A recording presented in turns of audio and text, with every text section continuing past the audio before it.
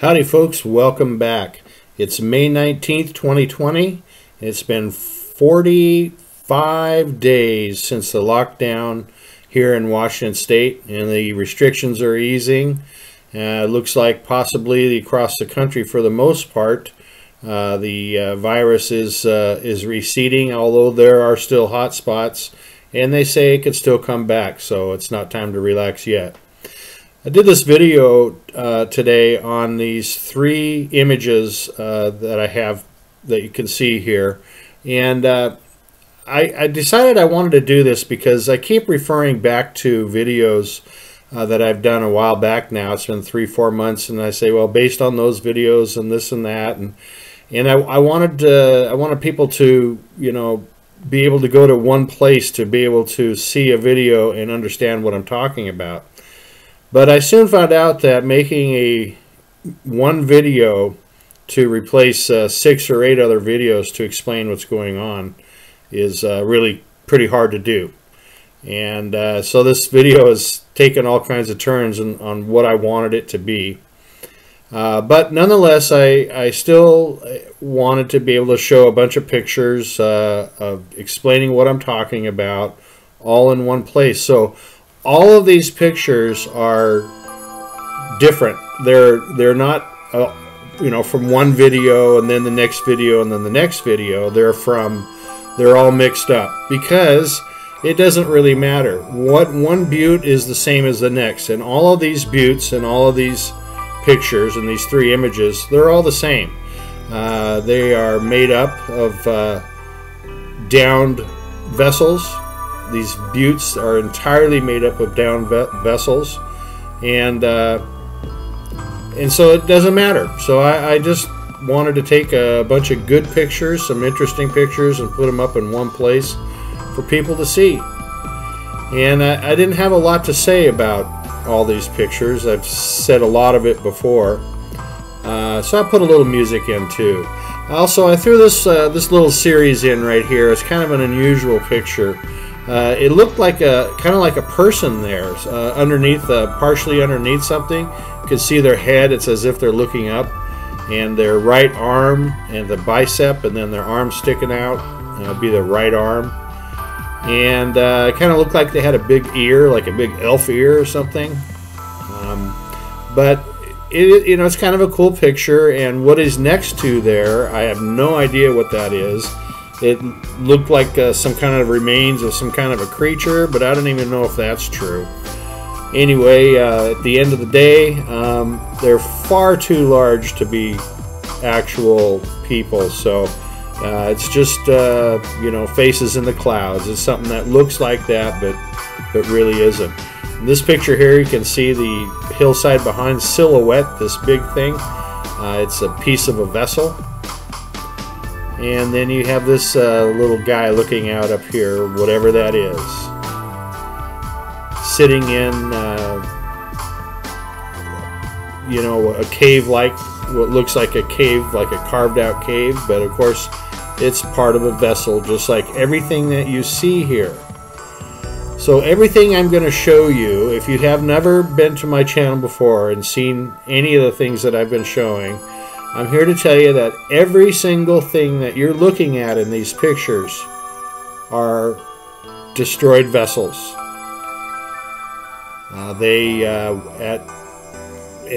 For whatever reason, you know, I mean, we can only assume it was a war or something like that, but everything you see here is destroyed vessels. It's all man-made. And this is the best, probably the best picture of them all to tell you that. You can see by looking at this hillside that it's got all kinds of different structure and texture. It's obvious that it's not hillside. And then the colorful metallic thing in the background there is a vessel that's sticking out of the middle of the hillside. This is what you see everywhere you go in all of these pictures. In this picture here, you can see the plating on the sides of the hulls, the sides of the ships, the bottoms, the tops, whatever. You can't always tell. This is a really cool picture here.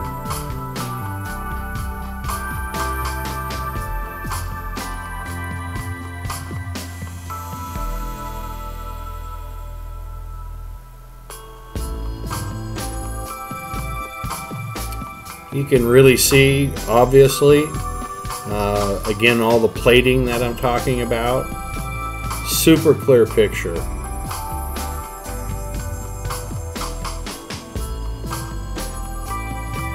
And much of what you see, it reminds you of, if you've ever seen looking at a cruise ship from the side, you see these row after row after row of dwellings on the side of the ship. Or even when you see the bridge of a ship, it looks very much like what these layers look like. A couple of big girders or something sticking out there. And in all of these rows, you can see the individual segments. They may not be straight anymore or anything like that, but there's a lot of them here, and there's so much here, and it's piled up so thick that the weight of it, and in time, maybe the material becomes crystallized, the metal, whatever, I don't know. Look at the top right.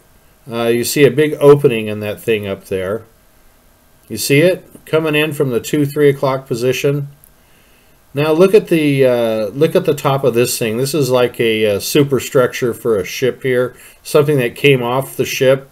And on the top of this thing here, you can also see the same exact kind of opening as that one was up in the air.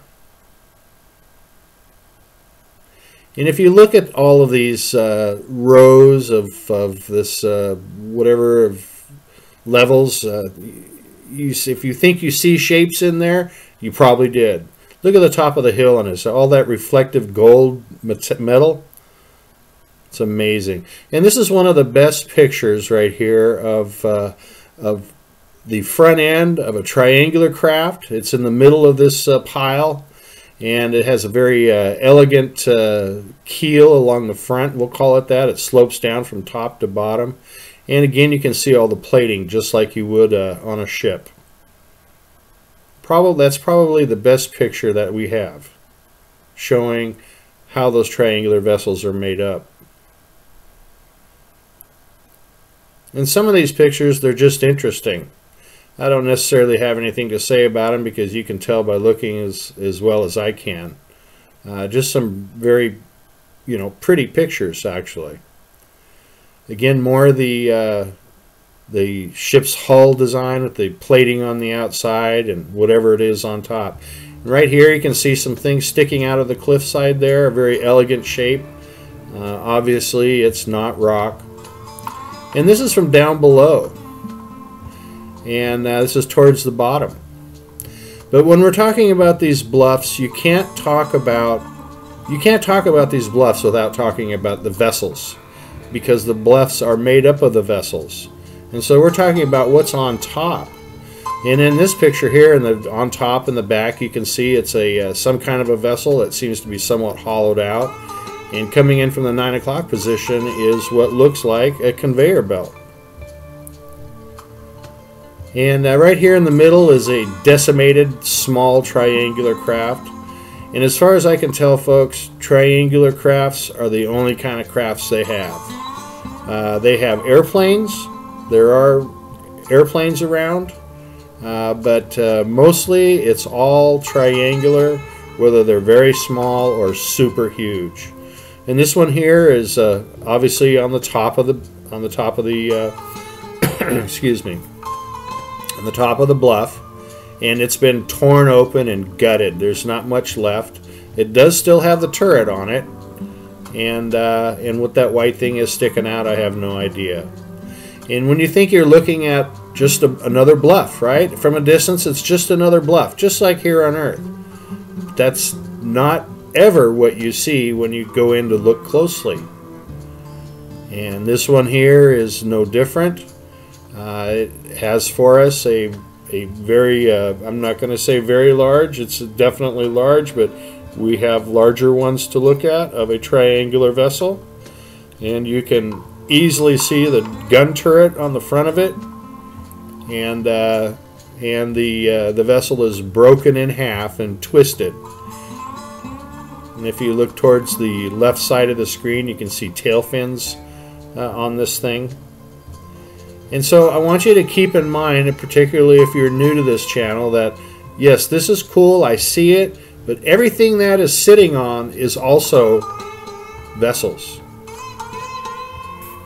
It's hard to imagine, really, and that's why I say for me to try and explain this and put it all in one video, it probably didn't work very well.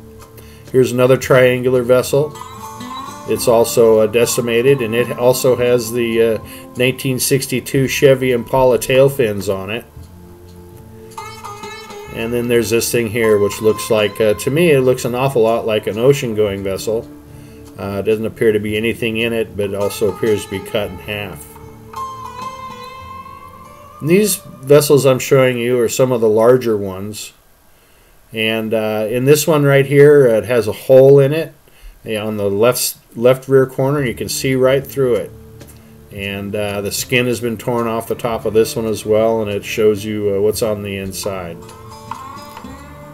That's not your typical cliffside anywhere in the universe. Certainly no place on Earth ever looked like that. And the only thing on this area that looks like that is something that's a vessel. There's another one up there. It's been broken in half. It's fallen down somewhere.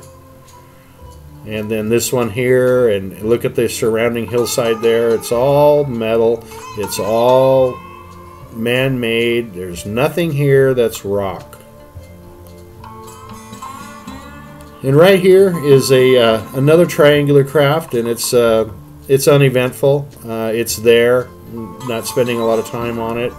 It gives you an idea how big some of them can get.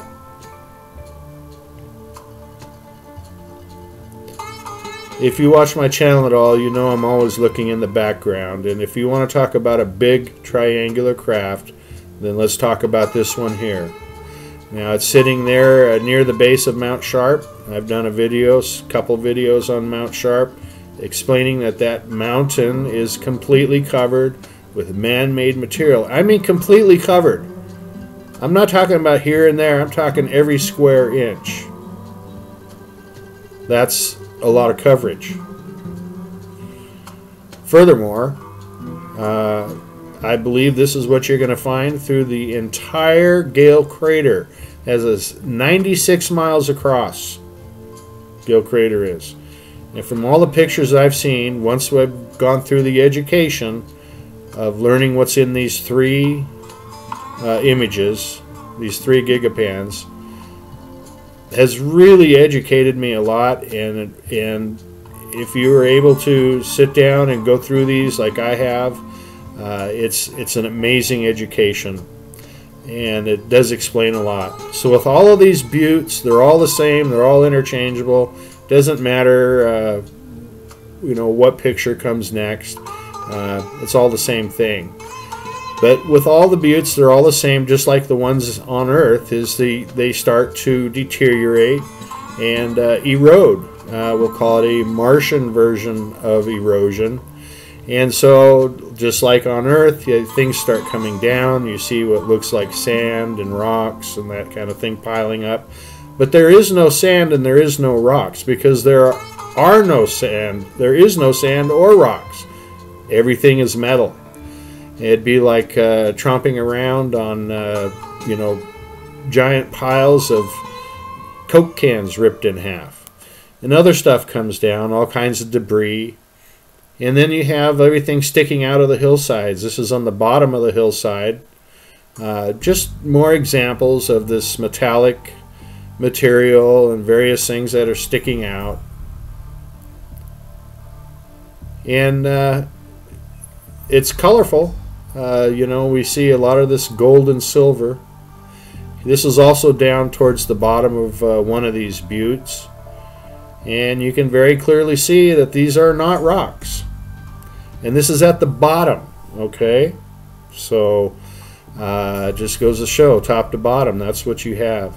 And here we have this large rectangular area of this metal debris. And look in the background there, guys. I'm not going to get into it this time, but there's quite interesting things to see in the background in this picture. But as usually, as far as you can see, here's all sorts of this gold medal debris, just like this stuff right here. It stretches out in every direction. And I'll tell you something else, folks. If Gale Crater is 96 miles across and then the entire thing is covered with this metallic debris, then I'm here to tell you this sand is also metallic. Look at this reflective material. It's so bright you can't even tone it down. So the sand would come from whatever's in the surrounding area, and the surrounding area is nothing but metal. Look at that. So over the many millions of years, here's an aircraft that has two canard wings. This is an aircraft that never gets out of the atmosphere. In other words, it's not a spacecraft, it's an aircraft. The remains of one, anyway. And if you look at this picture here, you can see sort of a triangular design. And if you think you're seeing a triangle, you are. That's just the way it is. But what's on top of these hills, or these buttes, is also very interesting. And everything that we see on top of these buttes was the last thing to come down. Look at all that metal. Look at that. It looks like tinsel in a way, doesn't it? And it covers the entire surfaces of these buttes because, of course, there's nothing here but metal. How about a couple missiles for you? Sad to think that they had missiles, but for all their missiles, and they had a lot of them, it didn't make a bit of difference because they died. They never got to send those missiles off. There's a ship up there to the right with a big engine on the back of it.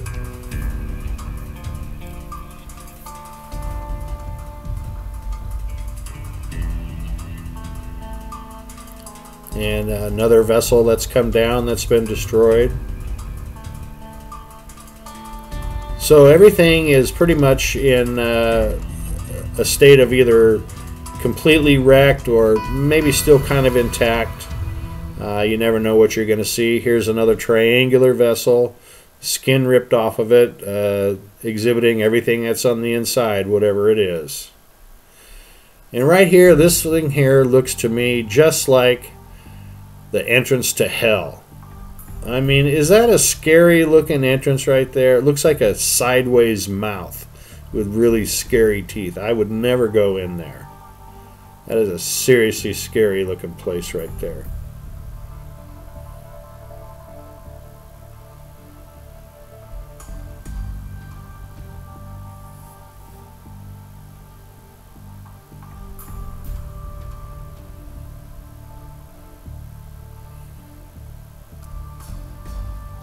And this looks like sand here, doesn't it? There's a vessel there in the background. In all this dark area, which looks like sand, you can see the lines in it, the strips that I've talked about in the past, the metal strips or the metal panels that make up the hull. In this case, that's come down.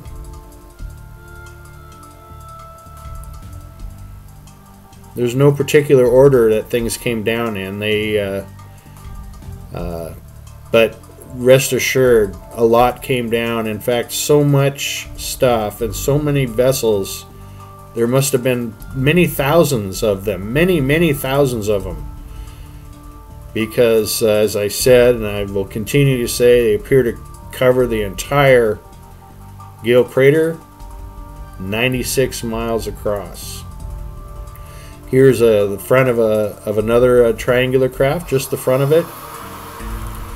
And I had to throw this picture in. This is Mom's Ford Aerostar minivan got up there somehow or another.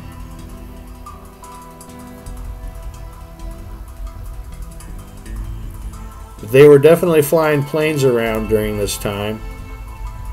And there have been a number of instances where I've seen planes. This is the very best one. Some of them are easier to tell than others. But without a doubt, they were flying planes, and not everything was leaving the atmosphere.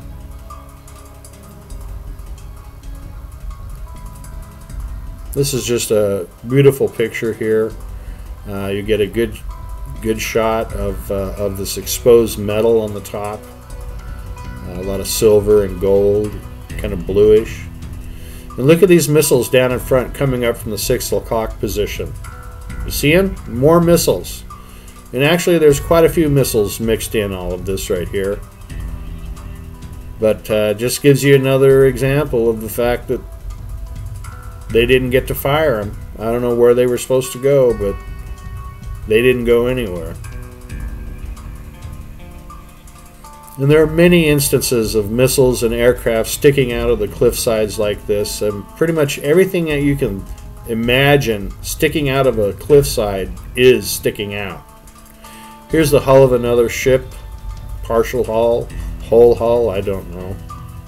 And another area that goes way back, just completely covered with metal debris.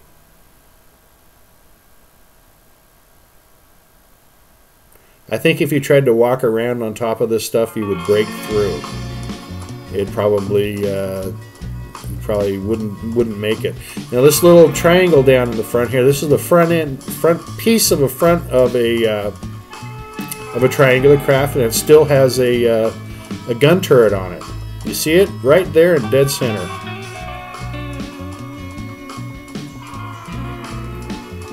And right here you just can see a little bit more of what it looks like to have this metallic material just under the surface of that metallic sand.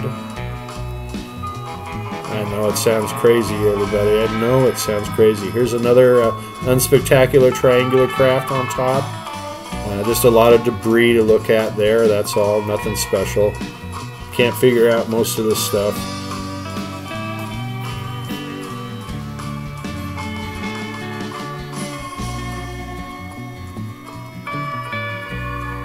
This looks an awful lot like a statue of a face looking up in the sky, and while it does look a lot like that, I don't think that's what that really is.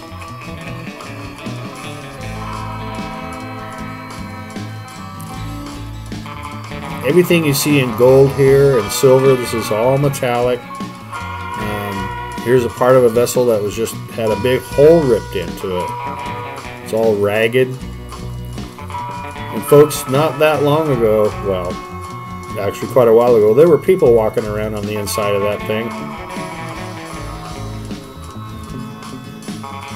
There were a lot of people here. They all died. I think this thing up here is just a piece of debris. It just happens to look like some kind of a bug. It's quite large.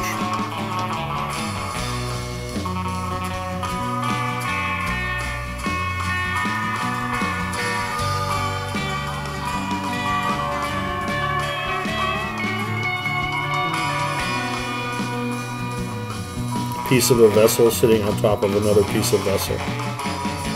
This looks like the bridge of a vessel, and no idea what the thing on the left is. It's just debris of some kind, and it's impossible to know what it is. More missiles sticking out. There's some vessels in here as well as in aircraft. Same thing here. Missiles and aircraft sticking out.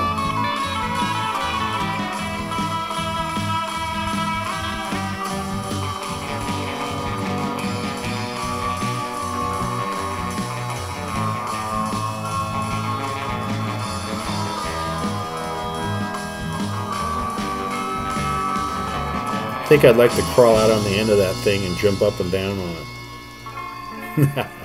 Not. Folks, thanks for watching. Wait till you see the next video. You're going to be amazed. It's incredible. Take care.